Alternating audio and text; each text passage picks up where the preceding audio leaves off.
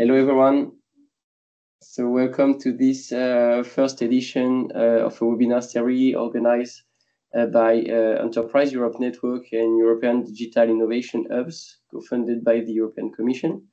So I'm Thomas Lenné from BDI and EEN West, located in Bretagne, France. So this webinar series, do you hear me? Yes, we hear you now. So this webinar series is called Navigating the Future because it will address the maritime sector and its digital transition. And the first edition is dedicated to cybersecurity and resilience for harbors and logistics. The objective of this webinar is to give highlights on the current dynamics, opportunities and threats, and give the floor to companies at the cutting edge of technology and that are preparing Europe for the future. So during this webinar, you will be able to ask a question in the Q&A section, and our team of advisors and experts will answer at the end of the presentation.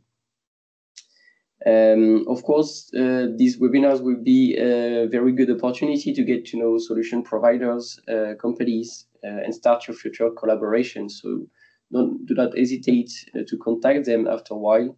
Or contact us if you want us to organize some matchmaking with them. So this webinar will be composed of a keynote expert talk given by Laura Brouillet from France Maritime on the challenges of cybersecurity for maritime companies. And then we will have two pitching sessions from companies. One dedicated to use cases and another one on cybersecurity pure players. And in between, we will have a presentation of the EEN network, the European Digital Innovation Network, and how they can help you in achieving your digital transition, resilience, and internationalization. So I wish you a good webinar, and I give the floor to Laura Brouillet for the keynote speech. Thank you. Thomas for the introduction. So, hello, I can change the slides.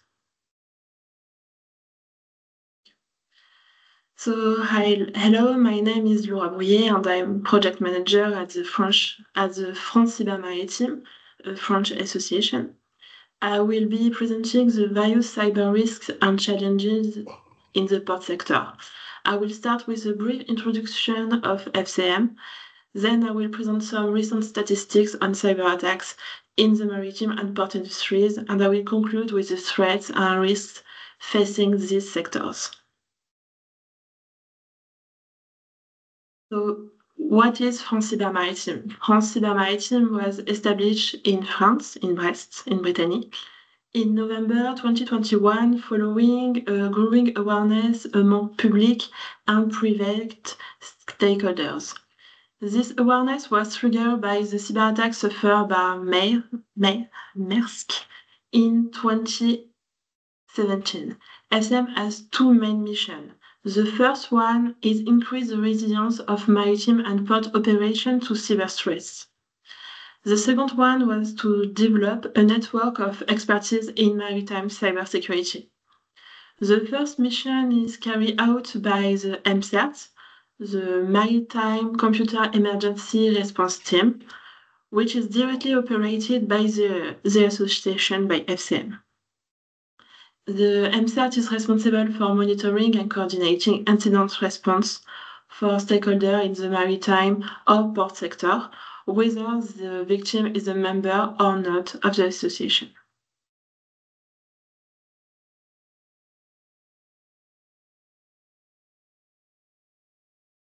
So here we can see three types of member in the associations, and they are organized in three groups. The first include public sector entities like administration, state agency, or local authorities. The second consists of European maritime and port sector actors. And this is new information since this year. The association has been welcoming European stakeholders from these sectors. And the third group is made up of cybersecurity experts. And this group consists solely of French experts. As you can see, France Maritime facilitates communication between port stakeholders and the cybersecurity sector. France Maritime supports maritime and port stakeholders in their efforts to improve their cybersecurity levels. To do this, through its members, it offers the services shown in this diagram. France Maritime does not provide services directly apart from MCERT.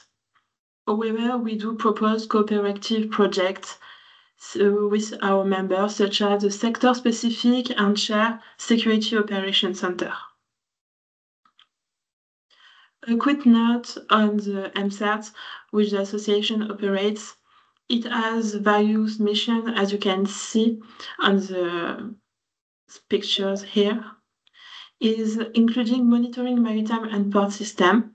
It also shares information with our member and with similar organizations like Norma. Lars speak at the end of our webinar today. And another of its main mission is coordinating the response to cyber incidents to help port and logistics actors. I have no doubt that you know why we are here today, but let's talk about some cyber attack statistics. Ports are vital to our economy. 19% of trade flow pass through ports. They are difficult to protect due to the numerous interconnections with shipping companies, custom logistics providers, and so on. The cost of an attack on a single link in the supply chain can be very serious, as we can see later. During the Maersk cyber attack, a large number of ships were stuck in ports, preventing other vessels from entering. This kind of bottleneck leads to a slowdown in the entire country's supply chain.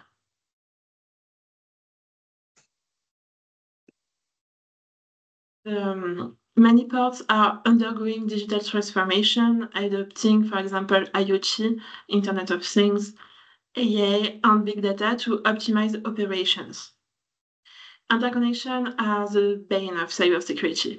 While this technology brings efficiency, they also open up new attack vectors. So, on these diagrams, we can see this diagram shows public cyber attacks on the maritime and port sectors from the 80s up to this year. And this data is collected by MCERT and published on the website on Base Admiral. Among recent public cyber attacks, we can mention the DDoS on the Trieste port in Italy, or the ransomware attack on the port of Nagoya in Japan. The attack of the port of Nagoya affected the Toyota factory, highlighting the importance of security ports to ensure the safety of the entire supply chain. We can also take as an example the IT slowdowns that affected the port of Seattle in the United States. The slowdowns appear to be due to cyber attacks, and it takes in August of this year. It's correct. The operator of the port of Seattle also runs Seattle-Tacoma Airport. Following these cyber attacks, airport operations were slow because of the cyber attacks on port system. Consequently, tasks and operations usually carried out by computer had to be done by hand. The new graphics represents the various sectors affected by cyber attacks in 2023, all around the world, not only in Europe or in France. It's important to notice that the 4 most impacted sectors are related to ports and logistics, with port operation, maritime building and maintenance, maritime and port logistics, and maritime transport. We have looked at the evolution of cyber attacks. Who is behind these cyber attacks? Here I just present the three most well-known actors are cybercriminals, activists, and state-sponsored actors. First, cybercriminals primarily aim to make money. They exploit vulnerability and use phishing to gain access to the victim systems, for example. Activists carry out attacks that damage the victim's reputation. On social media, activist groups boast about the victims they have targets. Sometimes it's a website of states or companies or so on. Finally, some states pay cybercriminals to obtain specific information about a company or another state. How do they gain access to their victim information system? On this next slide, this is the three most common type of attacks we can see. The first one is ransomware. With cybercriminals encrypt data, locking system, and demanding payment to keep back information. These attacks are not specific to the port sector and can be found in other industries as well. Phishing is often used to infiltrate the system in order to extract information, and DDoS attacks are frequently used by activists supporting a cause to make promotion.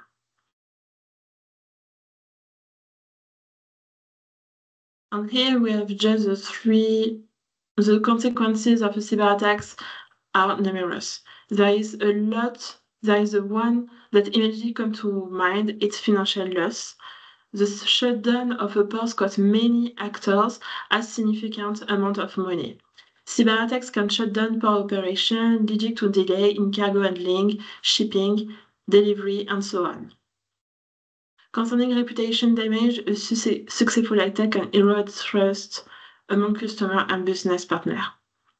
Here we can ports must develop and implement a robust cybersecurity framework that include prevention, detection, response, and recovery measures. This work should be carried out on an ongoing basis, not just once.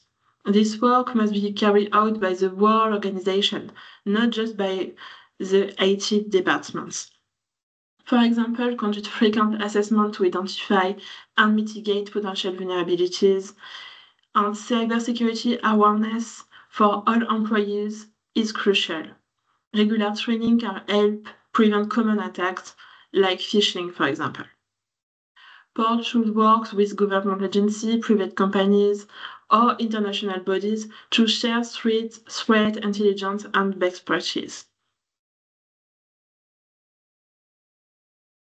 To improve organizational security, it's essential to implement monitoring tools that can detect unusual activity in real time, such as Security Operations Sector, SOC, and Endpoint Detection and Response System, EDR. Protecting sensitive data requires robust encryption and the establishment of strict access control based on the need-to-know principle to limit unauthorized access. Incident response plans should be developed and regularly updated to ensure rapid and effective action during an attack. Especially since incidents often occur during off-hour like nights or weekends, not Monday at 10. Additionally, it's important to verify and day-to-day monitoring third-party vendors to ensure they adhere to a strong cybersecurity practice. To conclude, the cybersecurity and resilience of ports and logistics are not just about preventing attacks, but also about ensuring the continuity of operation in the face of threats. Combining technology, human expertise, and collaboration will be the key to building a resilient infrastructure. Actors must prioritize cybersecurity to safeguard global trade and national security, of course. And thanks for your attention. Thank you very much, Laura. So now we will go through a first pitching session with some use cases and solution, just to see also how the company deals with these threats, but also with these opportunities. So we'll welcome from Johannes, sorry, from Startport Duisburg. I think Johannes, you should be able to take control of this presentation to pass your slide.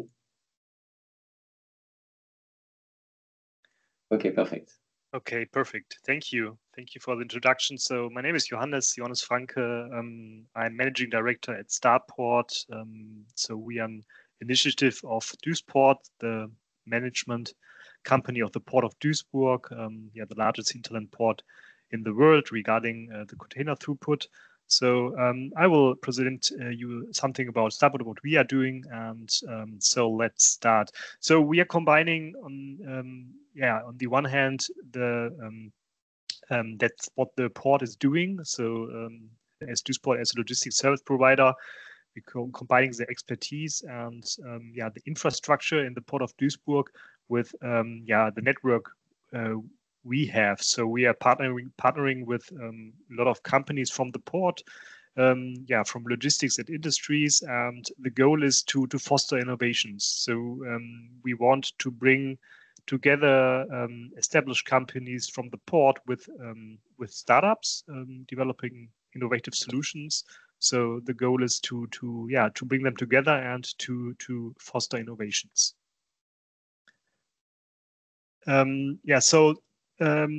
We are supporting our network, and that's how we're doing this. So we have today about 200 logtech and supply chain startups in our network, but we are doing a lot of, seeing a lot of more startups every year in our screening process. So more than 1,500 logtech and supply chain startups run through our screening process on a yearly basis. And we are working together with a lot of venture capital funds and business angels, focusing mostly all in logistics. And yes, we have a regular exchange with more than 30 venture capital funds and business angels regarding deal flow. So we know, I think we have a good basis knowing many startups in logistics and supply chain. And the basis is mostly in Europe, but we know a lot of startups also around the world. So how are we working together with our partners from the port? So yes, we want to establish innovation projects, and we want to bring the established companies together with the startups. And yes, the goal is that the startups and the companies are doing pilot projects together to drive innovations. We are doing events, for example, deep dive sessions on actual topics in logistics. For example, we did a deep dive in spring on innovations in intralogistics, but we are also doing in autumn, end of October, a deep dive session on cybersecurity. I will explain later on because that's the topic today. And doing a lot of workshops and trainings to support our partners, for example, regarding communications or funding projects. And the communication part is we're supporting some companies in our network on communications in social media, mostly on LinkedIn. So we are supporting them to establish brand on LinkedIn, to support the people in the companies, to make a personal brand on LinkedIn. That's what we are doing on communications. That's our partner network today. So besides our exclusive partners, besides Duisport, we are working together with other companies from the port. For example, with Bone Logistics is a contract logistics provider, or Abitea. They are supporting companies in finding the right personnel, right workers. But we have a lot of logistics and industry partners also. From logistics, use logistics, and big contract logistic provider from Japan, but also have strong network in Germany. based in Duisburg and Düsseldorf in our region. Yeah, we have a lot of startup supporters. The companies are supporting our startups. Regarding workshops or coachings, for example, and our financial network consisting of business angels and venture capital funds. So that's just one example, but I think it's explaining good how we are working together with companies. So the startup Forcon, they are developing a fleet management solution for forklifts.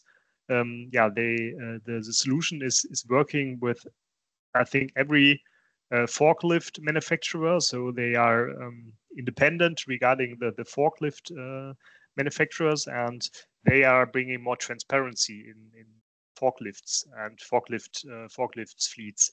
So some years ago, Duisburg did a pilot project with Forcon. They have tested the solution, and this year Duisburg decided to select Forcon as a fleet operator, fleet management operator for all forklifts in the Duisburg group.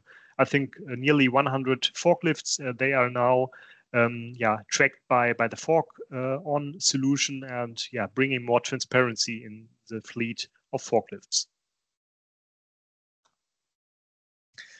On end of October, 29th October, we are doing a deep dive session on cybersecurity in logistics together with Cube5. Cube5 is an accelerator for cybersecurity startups based in Bochum at the Horst Goertz Institute for Cybersecurity. And we're doing this together with them because they have big and a good network on cybersecurity startups. We're doing it at our office in Duisburg. So if you would like to join the session and have the time to come to Duisburg, you're welcome to attend at the session. We're starting at 2 p.m. Have some keynotes, presentations, but also have a startup fair at our office, and we are looking forward to meet you maybe in Duisburg there. So I think that's my last question, but I would like to say something about what we are looking for and how you can work with us. So we are looking for corporates with challenges in logistics who are open to partnerships with startups. So if you like to get in contact with us, feel free to contact me. And we are open to funding projects where we can contribute as an innovation ecosystem.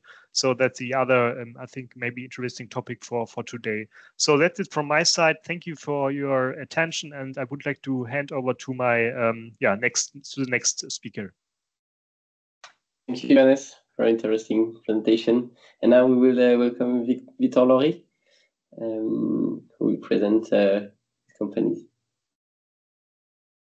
Victor, are you able to? Yes. Thomas, can you put the presentation up again? Because it just disappeared. Okay, so just a minute.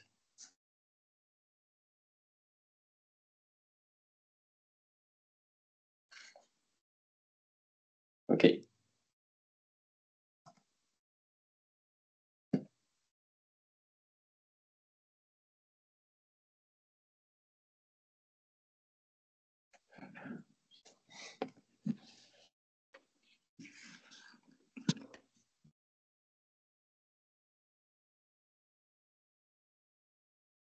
Do you see it? Okay, it should. Yeah, okay. Yeah, it's coming now. Are you able to take? Okay, perfect. Thank you, Victor. Sorry. No problem. Let me just find my deck.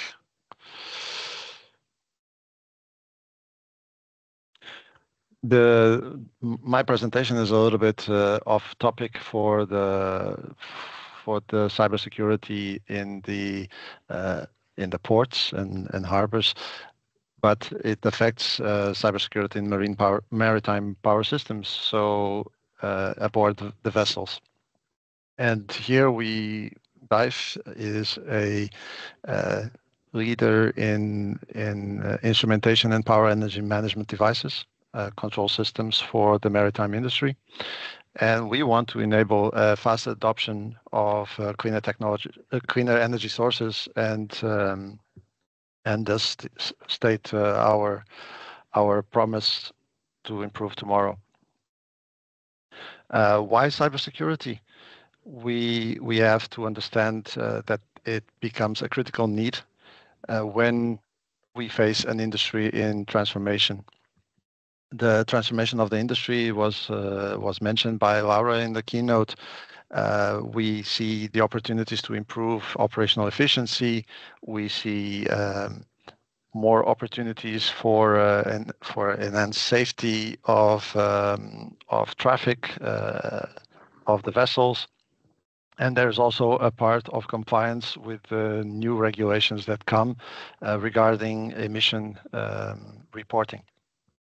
So there is definitely an impact towards sustainability, environmental impact that will improve in the industry by digitalizing.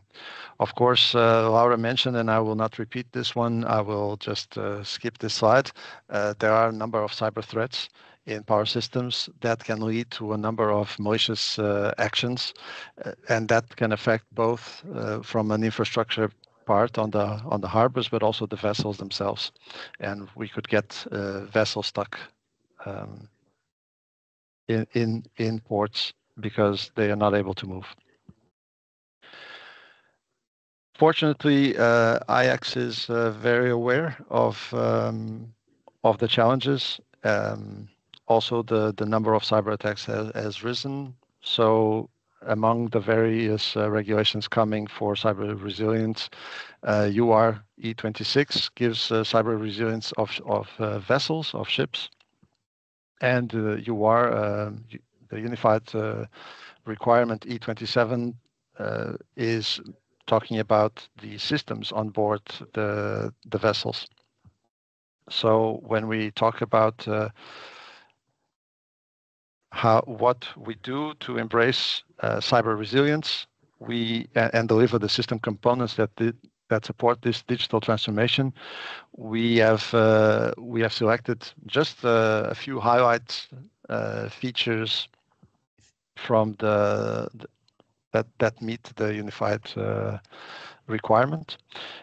These are a root of trust based on the hardware, a secure boot for the connection, for the whole control device, and then safe and signed updates with RAUC.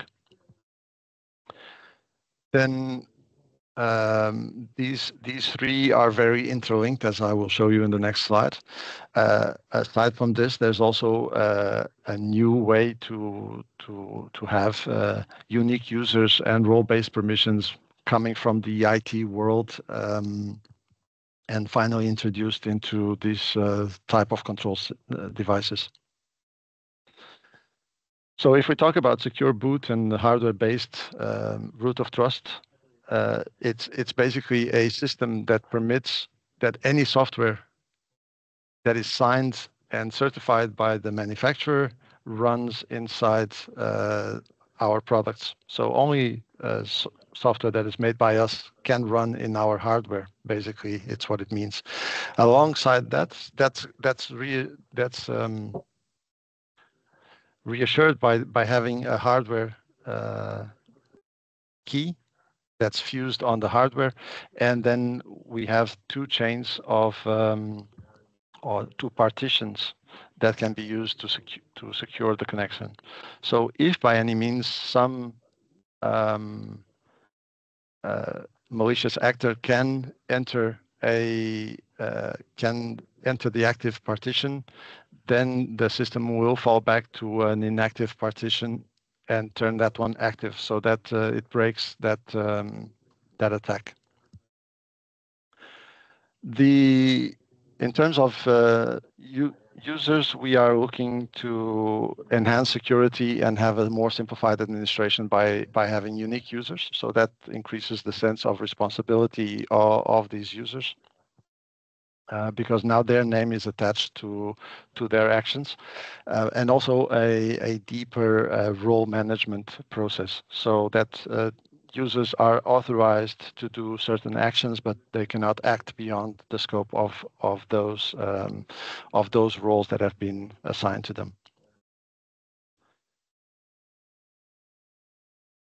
To deliver on our promise, we have a number of products in a range of power, energy management, and programmable control devices that are specifically designed to allow the fast adoption of the new energy sources and also rise to the challenges posed by malicious and criminal cyber activities. This is the Intelligent Energy IE controller family, where we can offer PLCs and control devices, also with a nice new technology on the touch screens, control operator panels. All of these products are already approved by the NV for the UR E27, and we will now pursue the approval from all major IX members for compliance to the same standards in cybersecurity. And that was the end of my presentation. I thank you for your attention, and feel free to contact me at vlo@dive.com if you have any questions. And back to you, Thomas. Thank you, Victor. We will have now the CEO of Jet Connectivity, James Thomas, who will present his companies and his solutions. Hi there, can you hear me okay? Yes, perfectly. Super. Thanks ever so much. So my name is James Thomas. I'm the CEO and founder of Jet Connectivity. We provide floating mobile phone technology in large data platforms. One of the biggest things we see as a problem space is the lack of connectivity impacting quite so heavily in this space. So we have been working quite heavily to build a number of large ocean platforms. You can see a render of one of them here. We've got 2 of these in real life, so there are 2 of these for real now. The piece that we see as very valuable is we see that there is a clear need for hosting of sensors and hosting of data at sea. And within that hosting of sensor and data is the need for connectivity. Connectivity not just provides us with the backbone to transfer that data, but it also means we can do a lot of different things. So one of the things I will start with is, where did we come from? So we started the business in August 2020, where we built a small 5G floating platform. In 2021, we built a larger 5G platform, which talked the first one. So those 2 first images, we have the boy on the left talking to the boy next to it via a 5G link. So it's a 5G mesh network at sea. That means we are completely resilient to a lot of different things.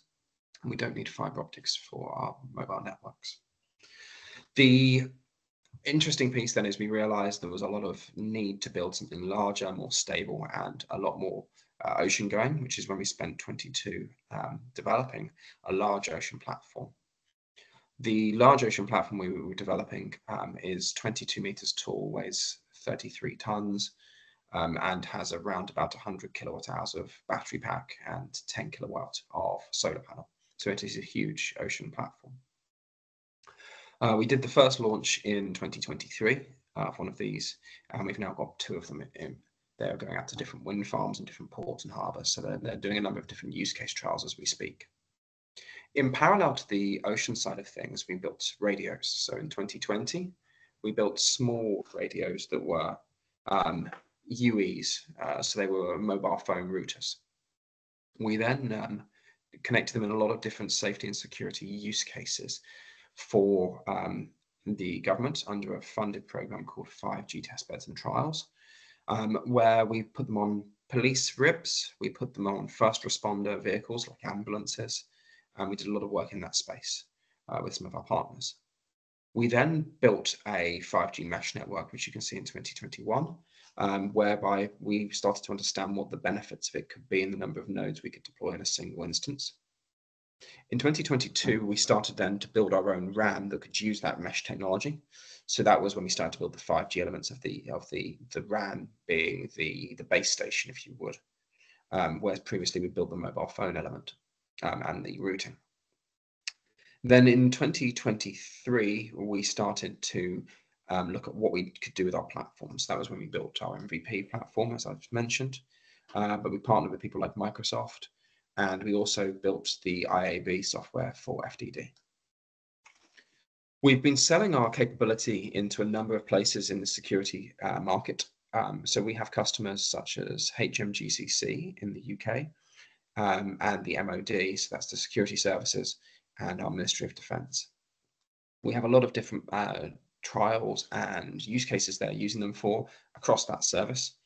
Obviously, I'm not going to go into all of the defence use cases today, but there's a different number, whether it's on land, sea, or air. So that's been where we've sort of gone to date. One of the things we find in probably the most impactful is for security, we have interoperability, we have resilience, we have fiberless connectivity, and therefore what we have is we have an ability to build without a weak point, a network that is very, very reliable, resilient for safe, secure, sustainable, smart operations. So within that, it enables the digitalization of data. It enables a lot of the cybersecurity issues we see currently. So one of the things that's very good with 5G is it's 256-bit encrypted at release 18. So it means that we have quite a high level of cyber built into the stack as a basis. We see use cases from ports, harbors, all the way through to wind farms and vessel operators. And our technology doesn't have to be mounted on buoys. The radios could be just used on vessels or on land as well. We have a number of different use cases and trials that we're going through. So I think there's a lot of different use of where we could use our technology in that space. And we're looking for partners. So we're looking for people who want to collaborate, port, harbor owners, operators, shipping operators, and logistics.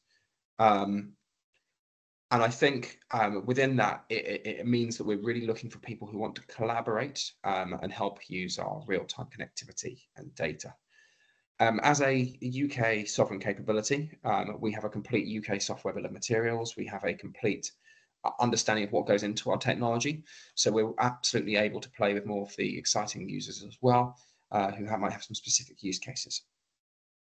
We're also looking for technology providers with solutions, so sensors, power businesses, to integrate with our network and floating infrastructure. So for an example, we've been working with an interesting biofouling coating business.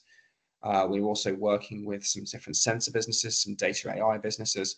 We have a lot of different partners in our technology stack, which enables us to get to where we've got to. We're also looking for cybersecurity partners. Specifically at the edge will be the main piece for us. So within that space, one of the things we're really interested in is meeting people that can help get our level of encryption even higher than it currently is, and potentially hardware-based encryption or quantum security. So they're the sort of pieces we're looking for. But thank you ever so much for giving me the opportunity to meet everyone today. And hopefully you'll be able to get in touch. My email I can give, which is james@jet-eng.com. And if it's okay, I'll put that in the chat. Thank you. So thank you very much, James. And do not hesitate to also write in the Q&R section. And we can answer it at the end of the presentation. So now we will go to a presentation of the organizing networks, so Enterprise Europe networks and European Digital Innovation Hubs, to see how we can help you in your digital path or in your transitions.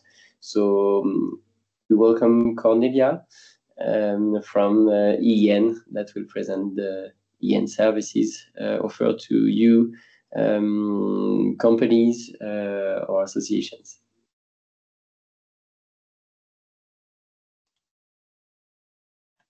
Thank you, but I have a co-speaker, right? And Michael, of course. Yes. Michael is starting. That's why I was confused. Sorry. Yeah, sure. Sorry, Michael. I didn't see you. Yeah. So will I be able to take it from here? It's down now. Can you make a shift for me, please? I think Cornelia, you're on the control. Oh yeah, I can do it. Yeah, just swap to the next one, Cornelia. Thank you very much for inviting us, Thomas. We are the Enterprise Europe Network. Thomas is part from here, and Cornelia Schweizer, right? Is my co-organizer in or co-speaker in this event here. To give you a bit of information on Enterprise Europe Network, also better known as EEN. We are set to be the world's largest business-to-business network, present right now in 40 countries or more, and with 450 host organizations. We have the massive presence in the EU, with the presence in each region. We have offices. We'll be located in different areas. We might be in Chamber of Commerce, in EU offices, in business parks, and also in relation to universities. And our aim is to help the SMEs and also the universities to improve on their international ambitions. Next slide, please. Our services are prepaid by the EU Commission, so we are funded by the EU Commission, and thereby we are free service.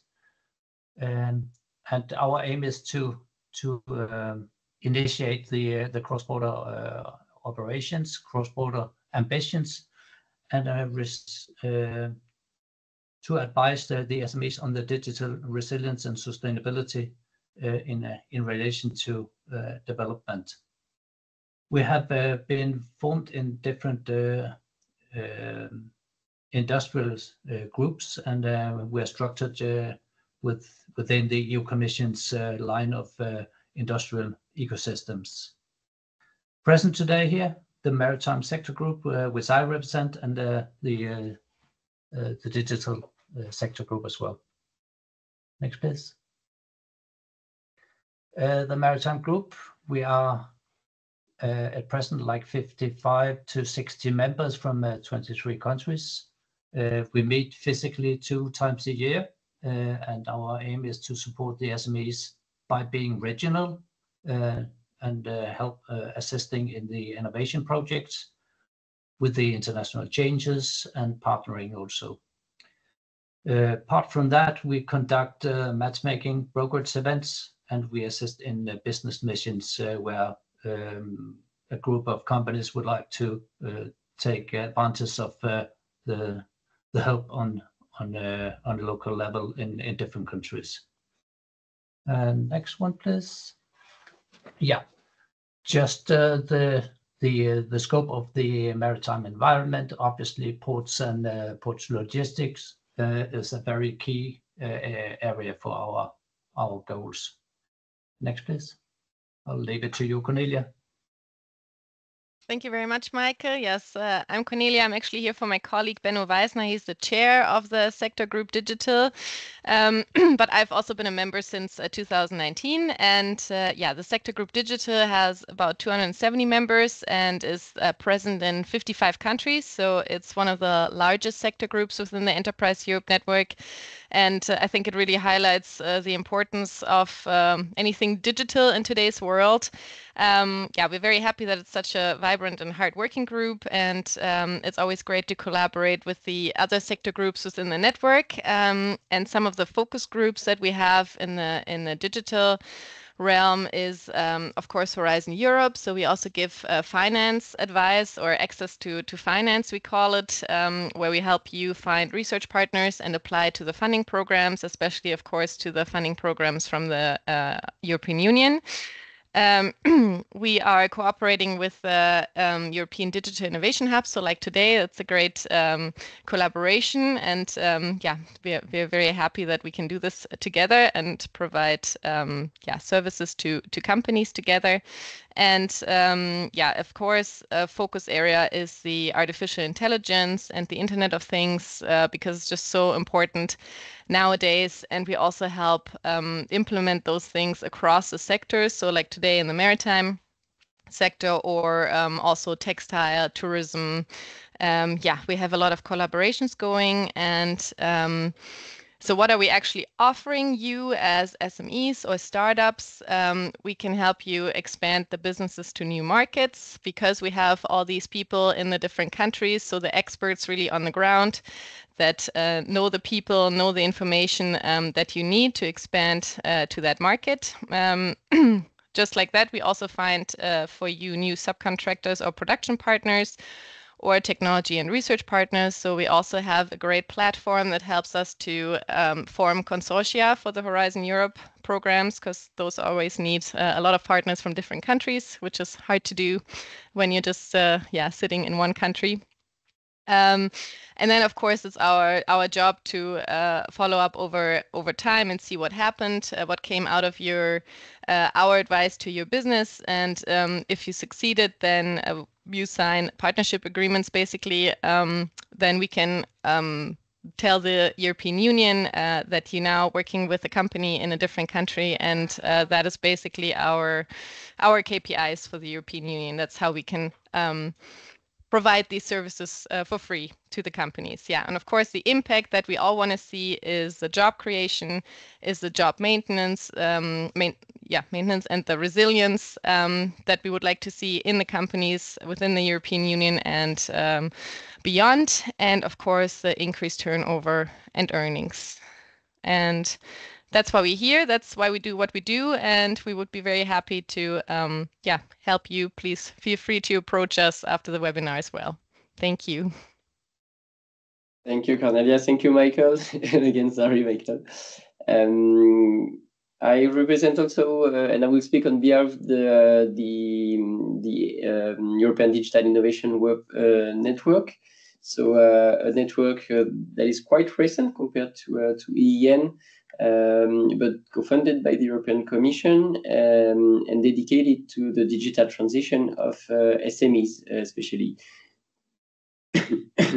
So the European Digital Innovation Network is composed of more than 151 ADs located in every region in Europe.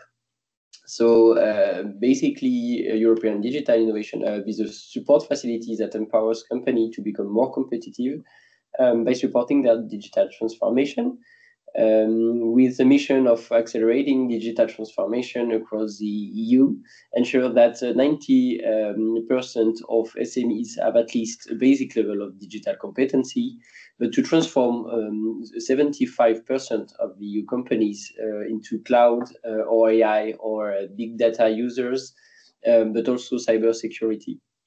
And the objective is to achieve the target of the EU's digital decade 2030.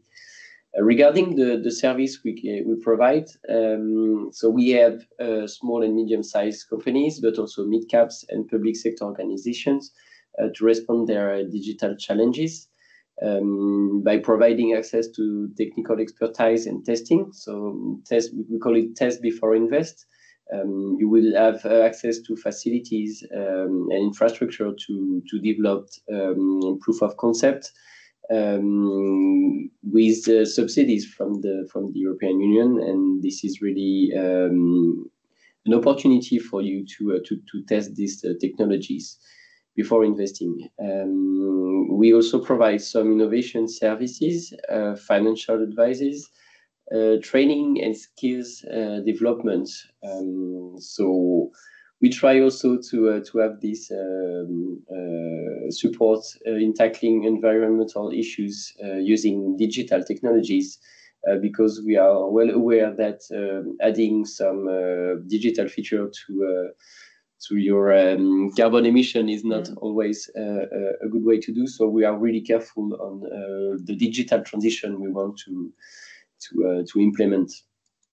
So these are the different types of services we can provide.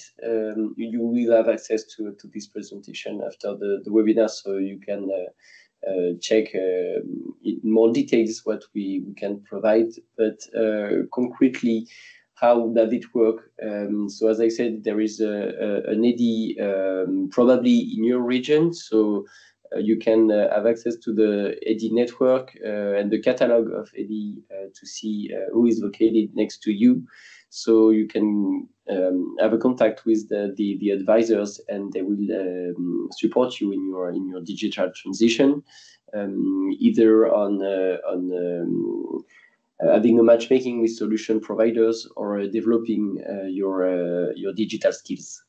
So please check the website if you are interested, if you are in digital transition, and we are really happy to help you on behalf of the network. And also, if you don't find the competencies you need in your region, this is really the importance of this network. It works all over Europe. So if you need a competence that is located somewhere else, we can also have this matchmaking to find the most suitable services and competencies you need to achieve your objective and to ensure that you stay competitive thanks to the digital skills.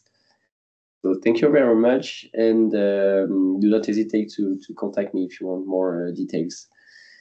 Now we will have another round of pitches. So two companies will pitch, and they are really also on the cybersecurity aspect of harbors and logistics. So we will welcome Emile from Seagull Surveillance. Emile, are you able to take control of the presentation?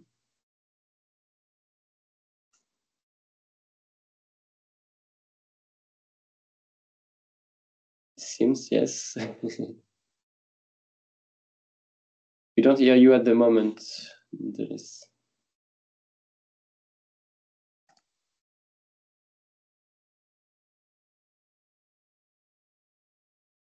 So we don't hear you.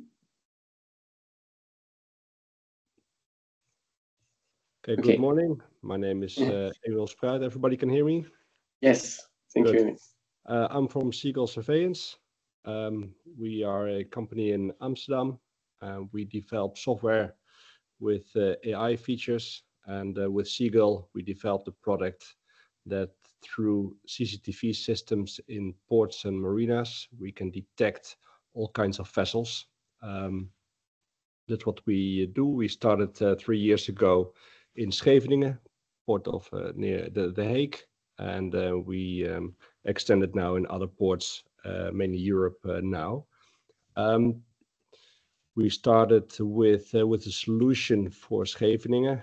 They do have AIS, a system that detects all AIS systems of all vessels that are approaching the port, but not all vessels, all boats have AIS, and they needed a solution for that, mainly because boats that carry illegal goods don't like AIS, they don't want to be followed, but also fishing boats that are obligated to have AIS, they can switch it off and they do their illegal activities at sea, and once they get back they switch on the AIS again, but our system do detect fishing boats and can say, hey, this is a fishing boat, it has the AIS switched off because it's not connected with the database, so take care of this and do an investigation.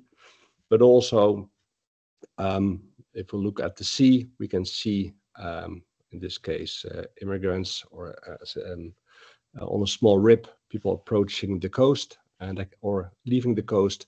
We can detect a vessel like this and alert the police or the Coast Guard to take action and save their lives.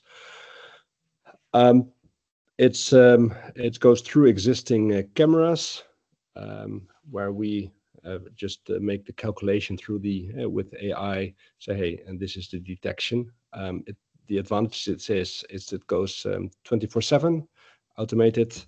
It detects all kinds of vessels, very large or very small. Also, a rip or a jet ski can be detected, and it eliminates all the human errors of using this the software. And mainly also the reason why larger ports like our product is it's a scalable product. It's easier to have a group of CCTV operators watching screens where we say, hey, there is a detection. Look at this part, than that they have to look at 300 or 400 screens on their own. So that's why large ports like to use it as well. So it fills in the gap between AIS and radar system. That's the basic equipment ports have. That's how they oversee the whole operation. But well, they now come to the conclusion that they don't see everything. The dark vessels, so the vessel that's been switched off, the smaller vessel pleasure crafts. That's what they don't detect, and that's why they like to use our system. This is the automated alerts in Scheveningen. Very easy to see from this part what comes in and what comes out. It's being used for the entrance of the port, but also it's faced on a beach here, which is very known for a place where drugs are being dropped. So a rip approaches the beach, and they drop their illegal goods. It's being taken into a car, and the car drives off. It happens just within a minute, and with AI, we can detect already the rip approaching the port, and we can alert the harbor master in this case to take action. There's a logbook, which is maybe not that interesting for this seminar. In this case, the AI we have, what is interesting is at least the privacy legislation, which has been taken care of, and also the EU Act, API integration, and easy install. Let me quickly go further. The AI that's been set up through the existing cameras, it's on detection areas. We can activate, say, hey, give me an alert on this specific part when a boat comes in there. So it's easy to manage if you have a larger part of a video that's looking over the water. Otherwise, you have alerts all the time. There's another part you see here: fishing boat leaving the port. It says in the logbook, okay, a fishing boat this size with this speed leaving the boat towards leaving the port, and it keeps a record of this happening for 2 weeks. Also at night, it's an easy it's a registration tool because some ports are closed at night. So in the morning they want to know what happens in the port, which boats come in, which can go out. And they can determine if it's something illegal happening or a fishing boat or anything. They want to know what happened. They have a record in the morning. Different alerts on different events. So in the middle of the night, for example, Port of Rotterdam, that's maybe a very easy and straightforward setting. In the middle of the night, a rip approaching a container ship in Rotterdam. It's a hard no in this case. Pretty sure there's something illegal happening. So you want to have an alert so you can approach more proactive. So it's very easy to do this. And in this case, you're really looking at a dashboard of Seagull, our own dashboard. But we do offer integrations with Genetech or Milestone different VMS systems. And also in this case, this is a part on the coastline, detecting a very small vessel here, quite far away. There's an alert now going in to the VMS, and the authorities are picking up on that. Our latest victory is extension of our cooperation with the Port of Rotterdam. 500 cameras that we're going to build into the system, well,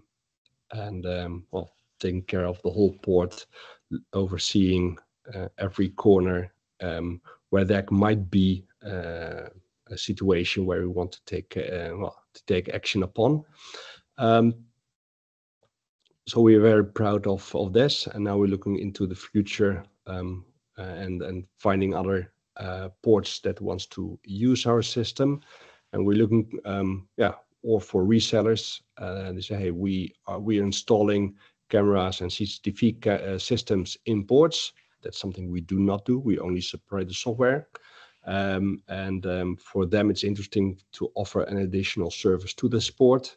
And using our system. So on that side, we're looking for resellers, and on the other side, we're looking for ports. Maybe listening now, say, hey, this is interesting. We only look with our cameras land side, but we have no idea what happens on the waters, and it's very expensive to operate a system looking over the waters all the time. But with Seagull, it's a very efficient and effective way to take control on the waters. So again, also there, we would like to get in touch with these parties and for sure demonstrate and do a trial and have them experience the way Seagull works, and then we take it from there. So this is my presentation. If you have any questions, do reach out. Follow our LinkedIn page of Seagull Surveillance. We have a lot of updates there. We share know-how on how to fight illegal activities in the ports. It's not always the threats are not always online, but also offline. So in this case, we can fight shoulder to shoulder. So again, feel free to reach out to me if you want any more information. Thank you very much, and I'll thank you, Norma Cyber. Thank you, Emil, and a very interesting, very impressive presentation. And yeah, please contact me. So okay, so I think I will have to represent, and our last speaker would be Lars. Just a minute, I'm sorry, Lars. Just need to. Did I do that? Presentation. Yeah, but no problem. It's because when you finish, no problem. All right. How's my sound? Can you hear me all right? Yes, perfectly, Lars. I'm just going through the. Okay, perfect. So you can go to. So then hopefully you can see a slide with Norma Cyber also. Yes. Perfectly. Super. So my name is Lars Benjamin Woll. I'm the managing director at the Nordic Maritime Cyber Resilience Center, Norma Cyber. And I've been that since we established Norma in 2021, so it's 3.5 years now. And I was also the project manager for establishing the center the 1.5 years ahead from the start. So I'll tell you during this presentation, just a very quick introduction to Norma, some of the things we do already, and some of the partners we are looking for within the technology landscape and some other types of partners. And I know it's you've seen many presentations, so I'll keep it relatively short, and then I'm also open for questions and comments also afterwards. So Norma Cyber is established by the Norwegian ship owners. So we are a non-profit organization. We are established by ship owners in Norway, and this is led the initiative by the Norwegian Ship Owner Association and something called the Norwegian War Risk Insurance Club. So that means, I'm really sorry.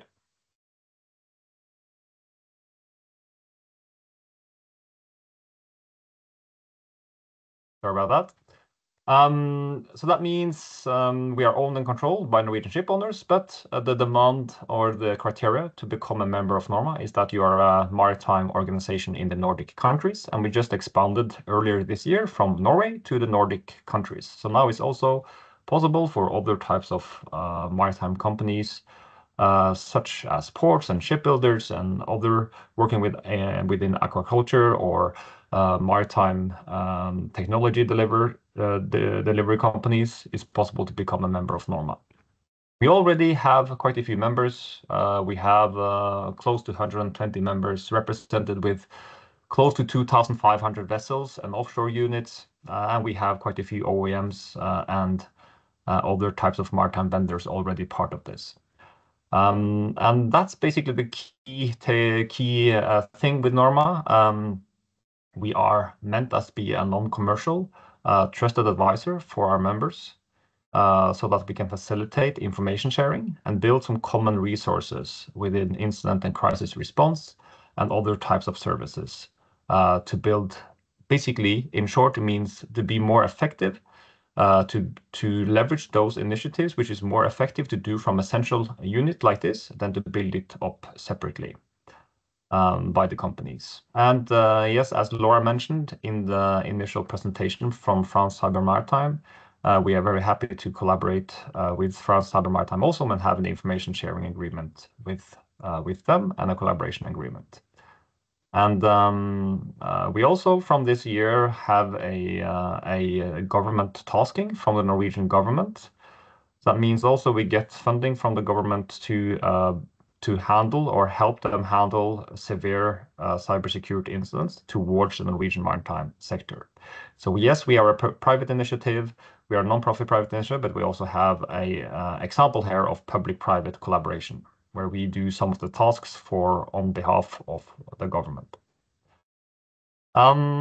When it comes to the services we provide, the ones on the top here is very similar to what you saw Laura present from France Cyber Maritime. We are a hub for information sharing and threat intelligence. So we encourage members to share information with us if they see suspected activity or signs of compromise and so on.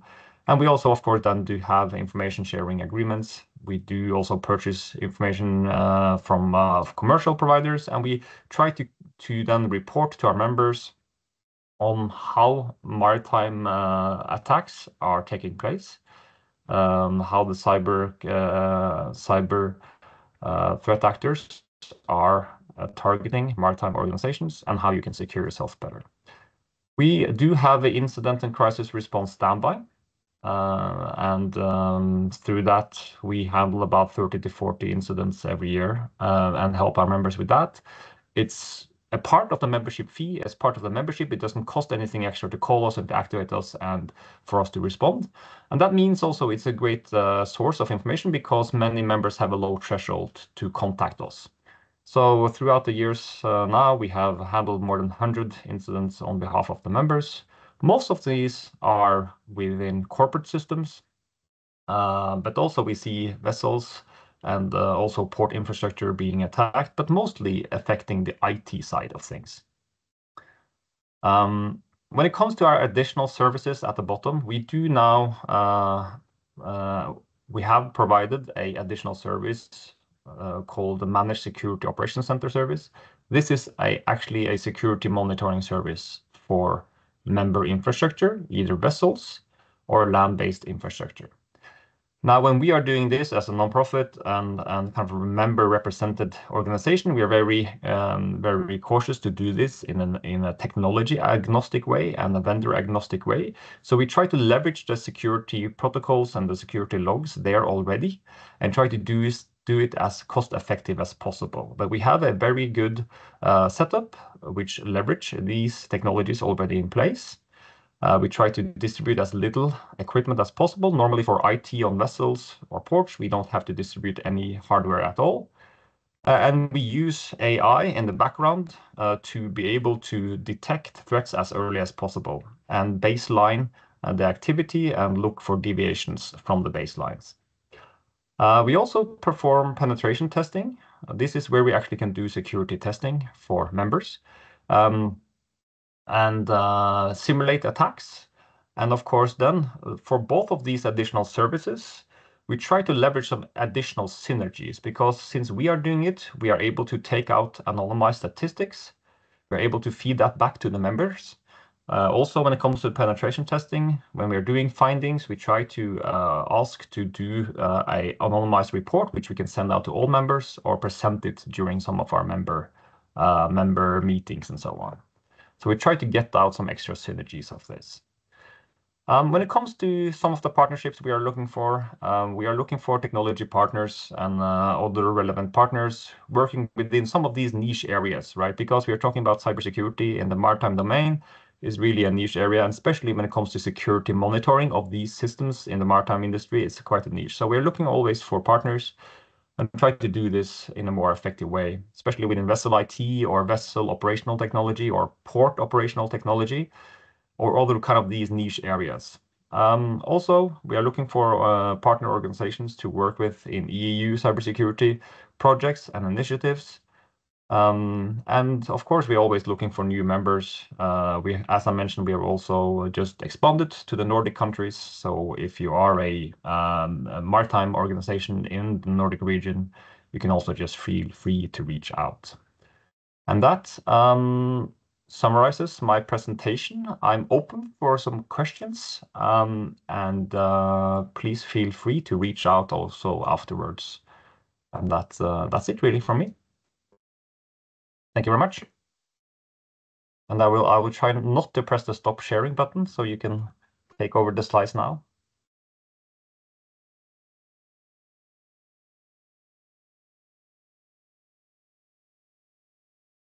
So over to you, Thomas. Sorry. So thank you very much, Lars. And before going to the Q&A session, I would like to have a big thanks for all the speakers. They were very good to keep the timing, so that let us also more time to have questions and answer them. So again, to the participant, feel free to ask questions either in the chat or in the Q&A section, and we have time to enter it. And otherwise, you can contact us at EEN or EDIH to get in touch also with the company if you want. And we will just to say that we will come back to you with a feedback survey after a while, because we want to organize also similar events. And we really want to these events to benefit you as participants. So you will receive this feedback survey with some topics you would like to see in future webinars, or if you are interested also to pitch or to discuss, and maybe we can start crafting something collaboratively that benefits all of us, and that could lead to future collaboration. So thank you also for your attendance, and thank you in advance for filling this feedback questionnaire. So now we have time for questions. So just feel free to write in the comments. So we have one question from Ivan. So I think all the speakers can you precise, Ivan, maybe who is it addressed to? Je pense que c'est pour Émile. Émile? Yes. Je pense que c'est pour Émile. How VDS AIS 2.0 can support digitalisation of maritime communication sector. Je sais pas. Je dirais. So for maritime authorities, so you mean for Emile or for Lars? I think it was for Emile, right?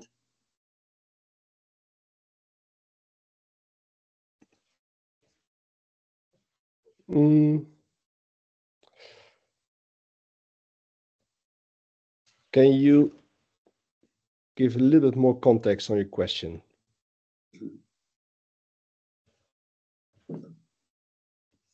Ivan? Micro directement, en fait, if you can. Thomas, the question of Ivan. Yeah, have you explored how VDES and AIS 2.0 can support the digitalization of the maritime communication sector, particularly in improving cybersecurity? No, I cannot really say something. To avoid spoofing, as an example. No, what I will do, I'll get back to the team, and I'll come back with an answer on that, which is more say more about that. And maybe last. Currently, we work with different VMS systems, where there's get feed from an AIS database, and we feed the same. Our cameras are calibrated on different positions. It's a fixed camera, so we know which direction the camera's looking at, which direction. And when a vessel comes by, we know exactly which point it is. And this point we feed into the VMS system or our own dashboard. And then there's a match with the AIS database. So that's more on that level we are working in. But let me get more into the deep. Maybe the development team is on that part. And I'm not always communicating with them. There are 30 people, so I'm not talking to them every day. So I'll get back to you on that, Ivan. Okay. Okay, so can you send me your email address?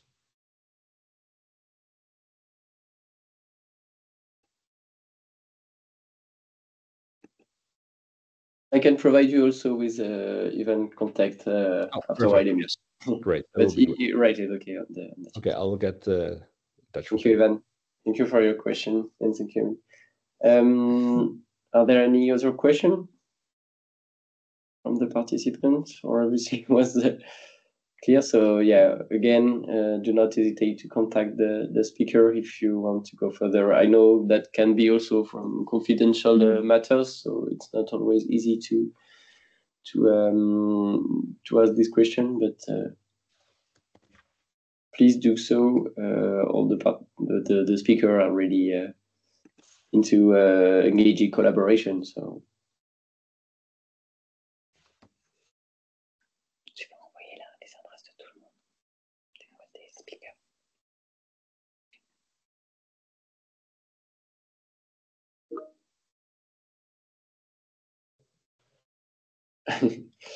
Just is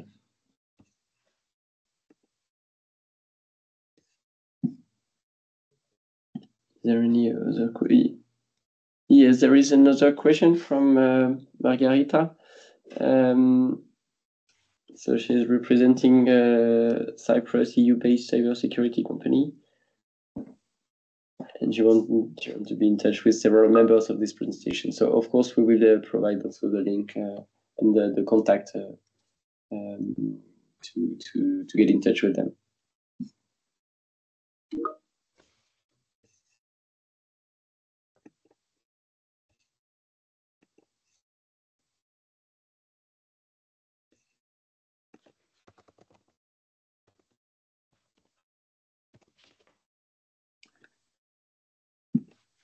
Any other question, or maybe we are good and we won't bother you much more time to that. Again, thank you to all the speakers for their very impressive presentation, and I think that we have good ideas, good example of solutions dedicated to cybersecurity and resilience in our both in logistics. So maybe next time we will explore new topics, and also we'll be able to decide and to think with us what you want to appear as a topic. So I think we can quit the meeting for now.